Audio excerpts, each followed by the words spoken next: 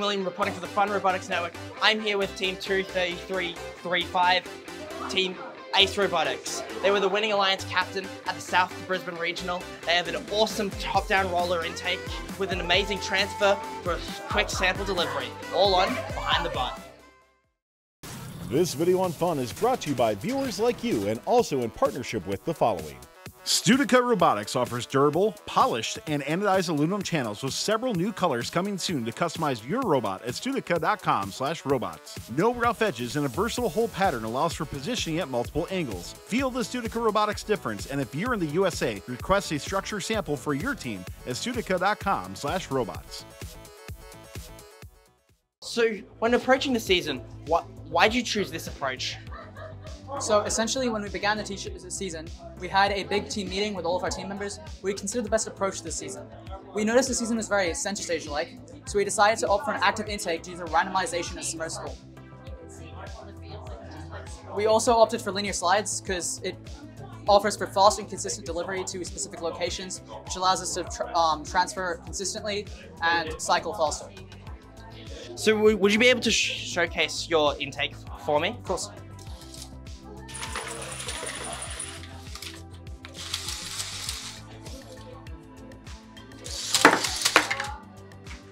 So I see that this is run by a motor.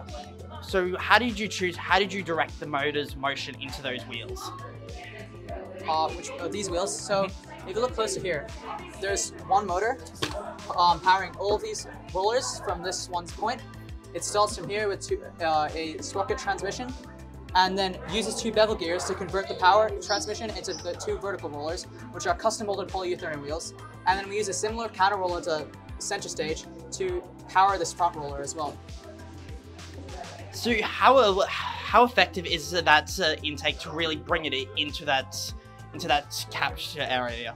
Earlier in the season, we did have some issues with the intake either jamming up or being too fast, but we iterated on it with our passive compliance flaps, the servo, and we added another wheel here as well to just speed up the intaking process, make it more reliable, make it consistent. That's one of the main things that helps us out with our auto. Yeah, I really love this intake. It's being able to really pick up, especially fast from the submersible zone. It's impressive and it's very vital. So moving on from your intake to your transfer, how does your transfer really work and how do you deliver those samples? So for our transfer, well, first of all, after we have many locks in place to ensure that, the sample does not move when we retract it. And then once that's there, we have many presets, macros that have been made using the Mercurial command library. And so this is a cutting edge command library that I believe we are the first in Australia to use. And so we've been testing it out and even writing some custom wrappers, which once tested thoroughly enough can be published officially. And so using this, we were able to create these macros to automate all of the scoring processes and really, increase the efficiency at which we can cycle pixels. And this is also very customizable and modular and can be applied throughout all of our op modes and autonomous routines. Yeah. Would you like to showcase your delivery claw, especially from your intake and your transfer? Would you be able to showcase that off?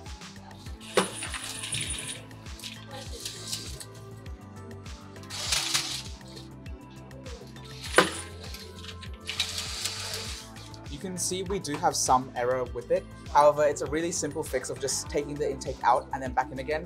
Most of the time, it always solves that issue. We've seen, yes, also we've got low battery, but we've seen that the intake is very efficient. This is the main thing that allows us to cycle very quickly. That's what allowed us to get the really high points to score in our matches. Yeah. So yeah, why do you choose to go top down from your sample into your delivery? Well, we've seen teams who've done for example, a single arm system where they've chosen to go more slide into the sample and pick it up.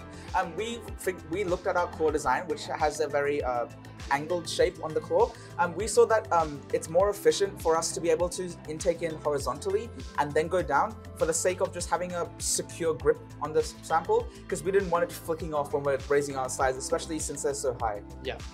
So now that you've advanced to the Australian Nationals, what is your plan? What improvements are you going to make? I believe the improvements we're going to make is just make it more reliable. We've had some issues with the intake slides not working 100% correctly. We want to fix that through using a bit thicker string, stopping bearing slippages, and we also want to basically tighten up our slide systems properly and also improve on making the outtake a bit more efficient, allowing our claw to be faster and stop the sample flicking more so we can score more without wasting any time. Yeah. Thank you so much for sharing. This has been an amazing robot, and congratulations again for that win in the South Brisbane Regional. Thank you. You guys have done an amazing job. This has been Team 2335, Team Ace Robotics on Behind the Button. This video on fun is brought to you by viewers like you and also in partnership with the following.